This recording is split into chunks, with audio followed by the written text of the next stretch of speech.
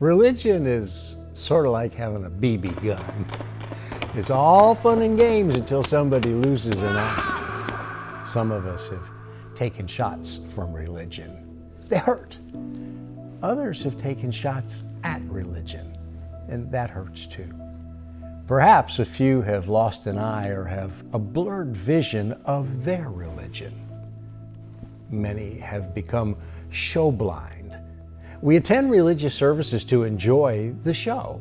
We see the people on stage, we follow their instructions when not too intrusive. And if the man or woman on stage gets too demanding or we don't think they're playing their part appropriately, we simply move on to warm a seat in a new theater with a more understanding pastor or rabbi. When religion deteriorates into a spectator sport, we cease being people of true faith. To fully enjoy our religion, whatever it is, we must transcend the show and become engaged participants within and without the forums of faith. It is my hope that we can all determine where we belong in religion and fulfill the purpose to which God has called us. Therein, we enjoy the value added to our lives and families. A loving, vibrant faith, lived inwardly and outwardly, will also endear our religion to those around us in need of a more secure foundation. Our society has been damaged by the attacks against families and faith.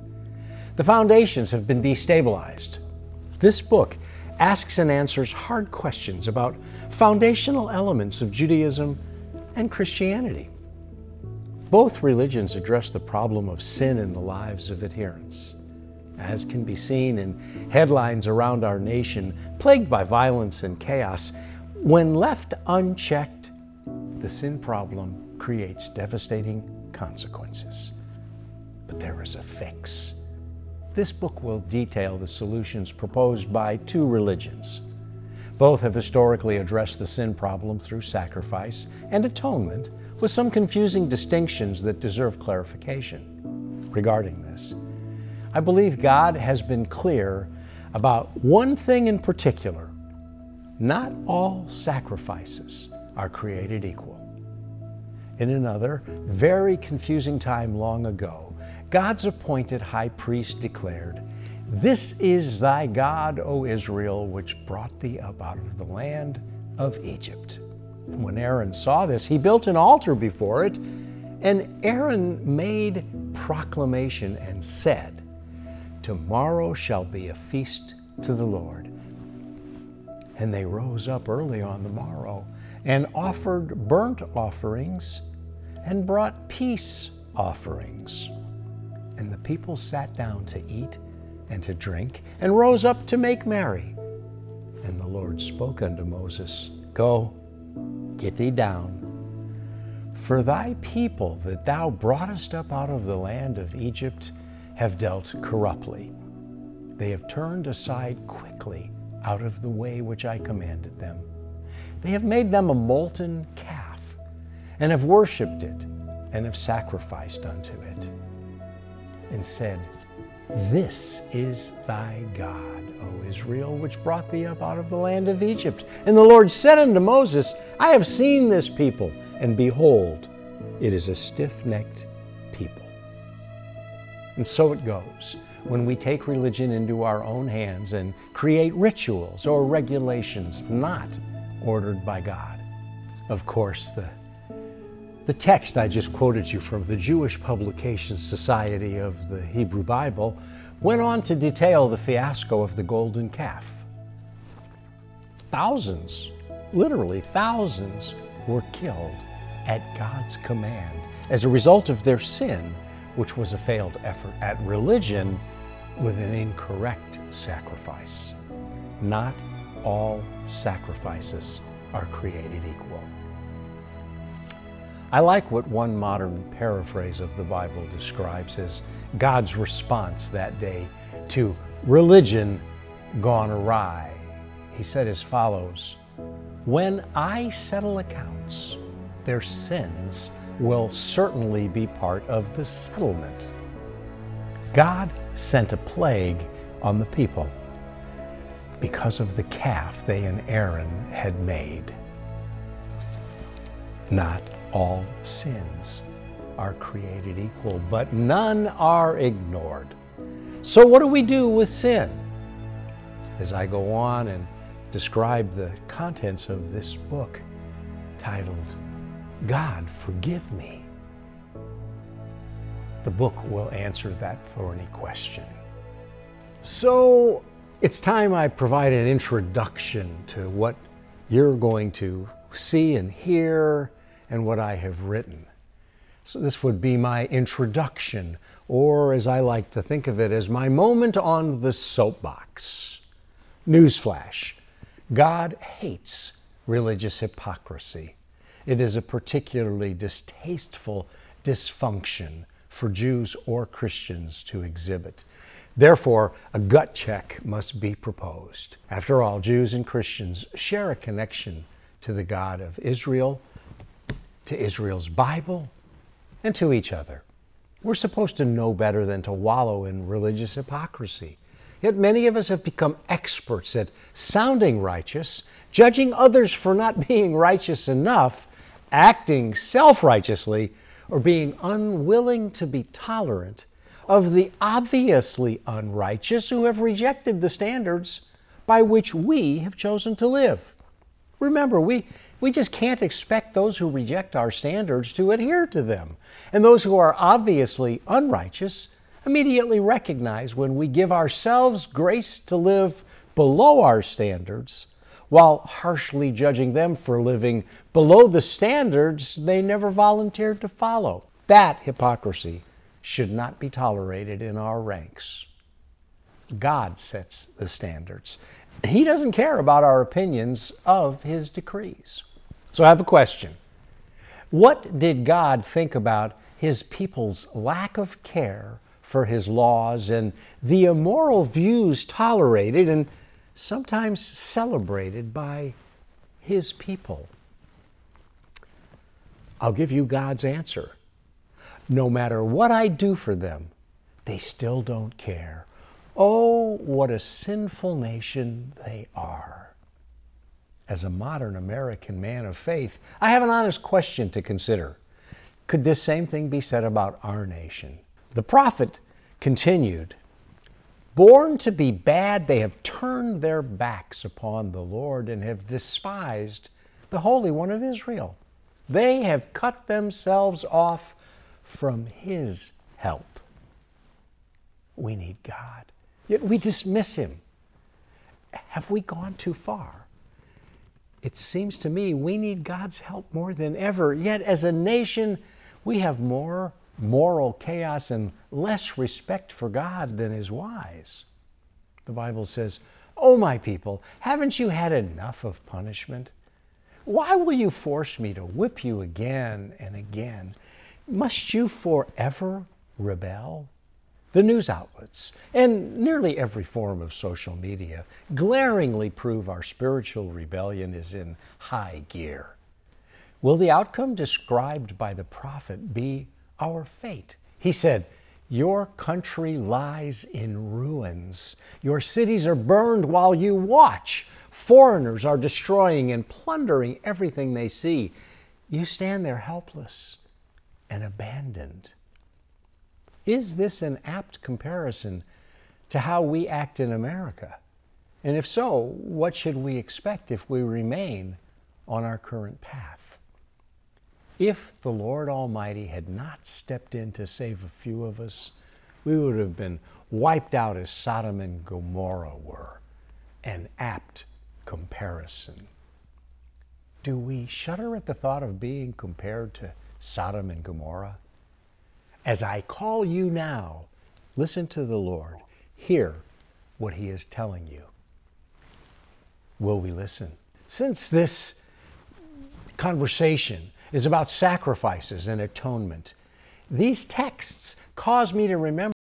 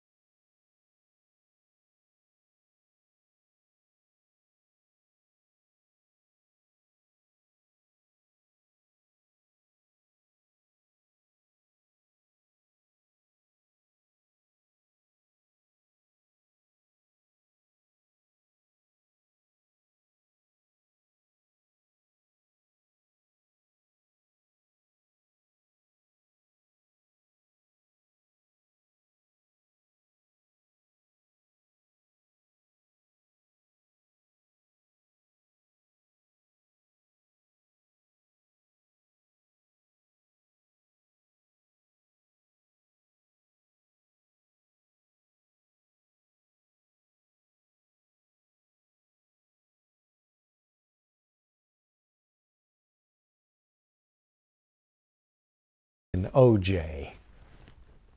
I see a nation with too many politicians who have pandered away their purpose. I see a system with too many lawyers, yet too few who show concern for God's laws. I see too many jurists who have jettisoned their judiciousness. I see dignitaries who have disposed of their dignity. I see judgment on the horizon if we fail to repent and turn to God. Therefore, I hope that we as the people of God will return to Him, and He will receive us and provide atonement for our sins, so that we might enjoy His blessings again as a nation. The promise from God is those who return to the Lord, who are just and good, shall be redeemed, but all sinners shall utterly perish, for they refuse to come to me. Shame will cover you. And therein lies America's greatest problem.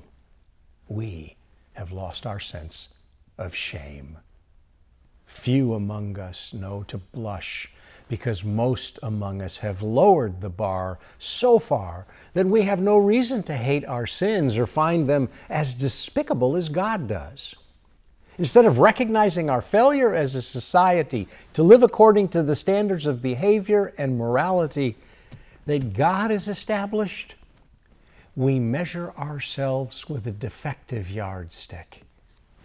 We look pretty good when compared to the run-of-the-mill godless sinners. Some of us even seem saintly compared to haughty, God-fearing sinners who go deeper in filth than others who hide it better. As Paul warned against, they are only comparing themselves with each other, using themselves as the standard of measurement.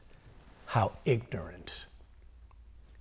My prayer is that God has not reached His limit of disappointment and exasperation.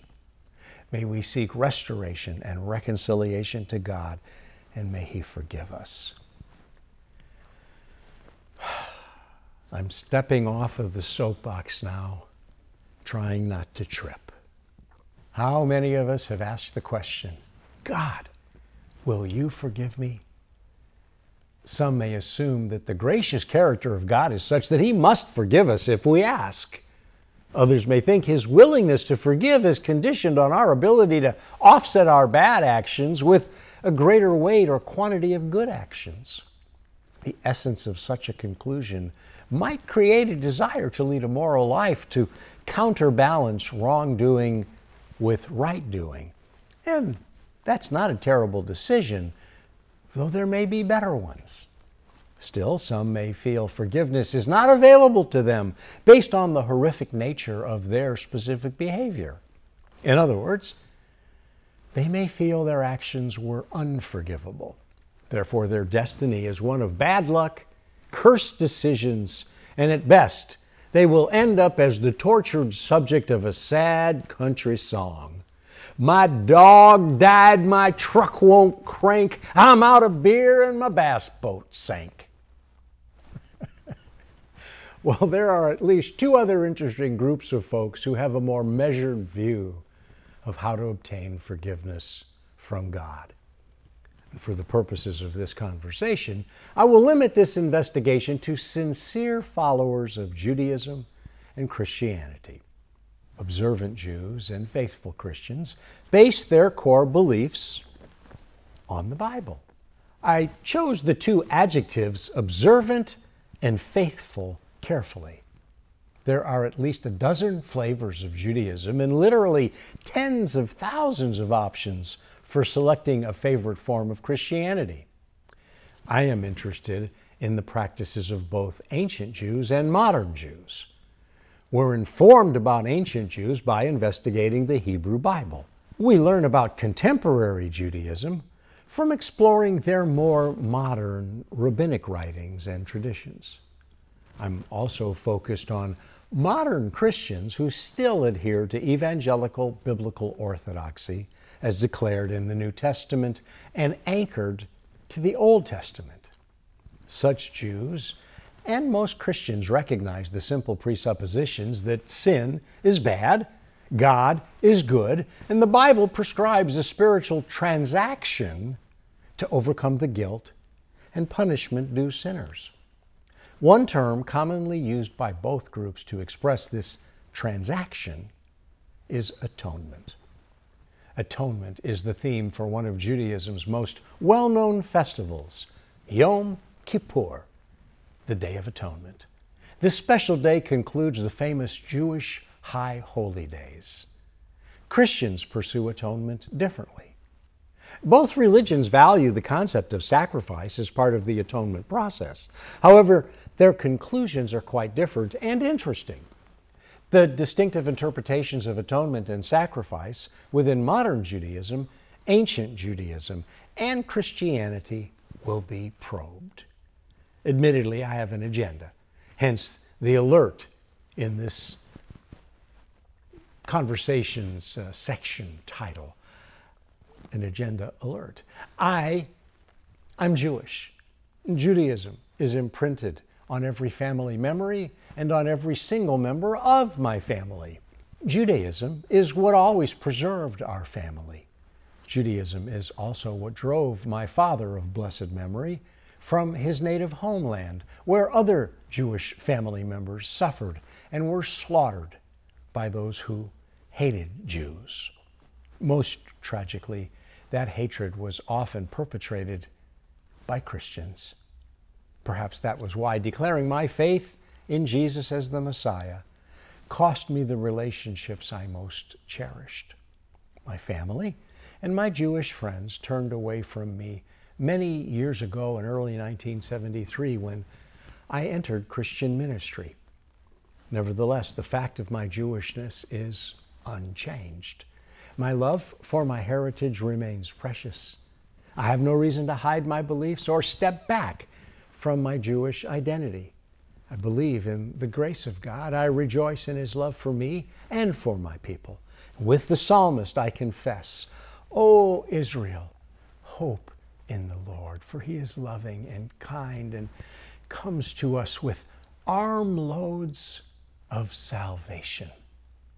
He Himself shall ransom Israel from her slavery to sin. I love that. Armloads of salvation are available. God wants to reach into our lives and break any links that might bind us to bad habits, failures, emotional scars, unintentional and intentional sins. He Himself shall ransom Israel. He will pay the full price of the ransom to have us released from captivity. Another modern translation is even more expressive. No doubt about it, He'll redeem Israel. Buy back Israel from captivity to sin. Now, these words may seem extreme. The concepts could feel foreign to folks who see themselves as good people. If people hold themselves to a low enough standard, they may truly believe they're good enough. It's a self-deception. They're only good enough if they compare themselves to very bad people. God requires true righteousness, not self-righteousness or partial purity. Such errant beliefs about being good enough call to mind a sarcastic comment made by the famous concert pianist actor Oscar Levant.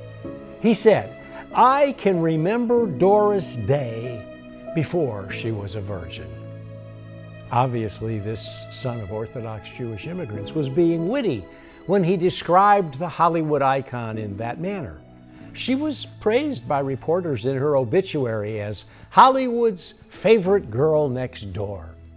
Her fans saw her as the all-American goody two-shoes gal portrayed in her later films.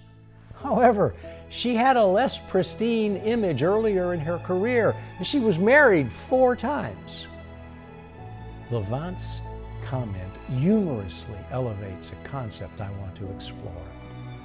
Once someone has performed an act that is classified as a sin, having sinned, they are a sinner. Cleaning up one's act doesn't remove their moral deficit. It merely makes them a less repulsive sinner. Atonement is the answer to our problematic question of sin. We are made impure when we commit sin. Purity in God's sight is the goal to which we should strive. And this is not something we can attain without God's help after our lives have been blemished by a sin. Purity in God's sight is not achieved by aspiring to be more virginal than Doris Day or in becoming the nicest person in church or in temple. Unfortunately, we're out of time. We'll pick up right where we left off in the next episode. If you don't want to wait that long though, you can order a copy of this book or even get a free, no strings attached PDF copy at our website, crosstalk.org. Until next time, shalom and God bless.